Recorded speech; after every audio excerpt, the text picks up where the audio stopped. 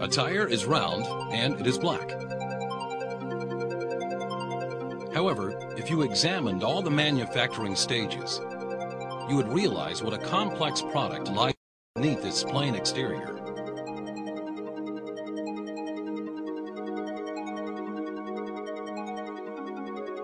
In actual fact, leaving the natural and synthetic rubbers aside, more than 200 different materials are combined to manufacture the tire that we know so well.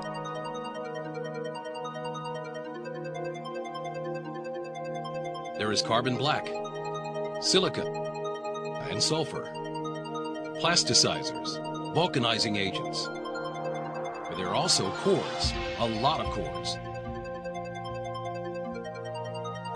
which in fact can be either steel or fabric such as polyester and Kevlar. These different raw materials are used to produce a wide variety of components. Flat or profile products, steel cord or fabric plies, and also bead wire. These components give the tire its elastic properties, ensure its resistance to wear, provide adhesion, and determine its service life. It all begins on the tire building drum, which is a rotating cylinder with a flexible center so that its edges can be brought closer to each other. You'll see why in a minute. A thin, perfectly airtight sheet of synthetic rubber must first be laid down on the drum.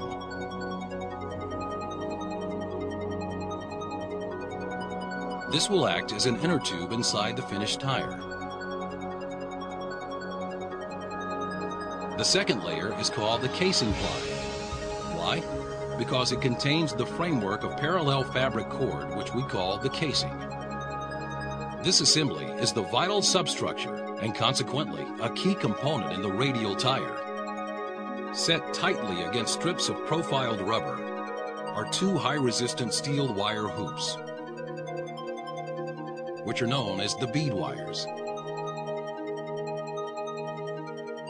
They hold the tire firmly on its rim.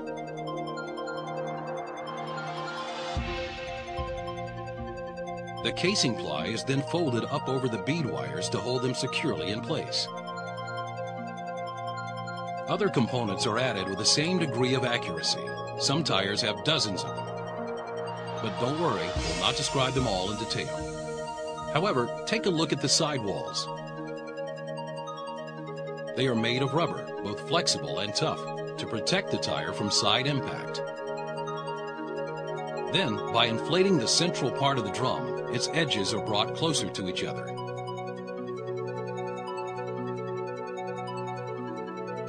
The tire is shaped. The reinforcing tread plies providing directional stability and mechanical resistance have yet to be added.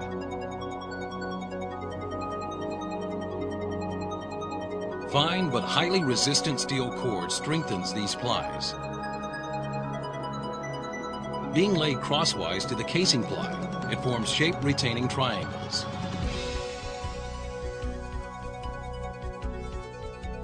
Now it's time to lay down the tread rubber. It is this part of the tire which will have a tread pattern and will be in contact with the road surface. The unfinished tire is then put into the curing mold, which has all the tire markings and the tread pattern.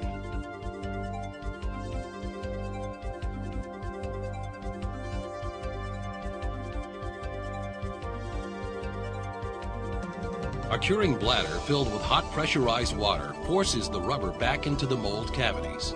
The hot water and steam around the mold start the curing process. This curing, or vulcanization, chemically bonds the rubber compounds to the steel and fabric cord reinforcement components. During this chemical reaction, the tire goes from a plastic to an elastic state. Sometime later, the transformation is complete and the tire emerges from its metal shell.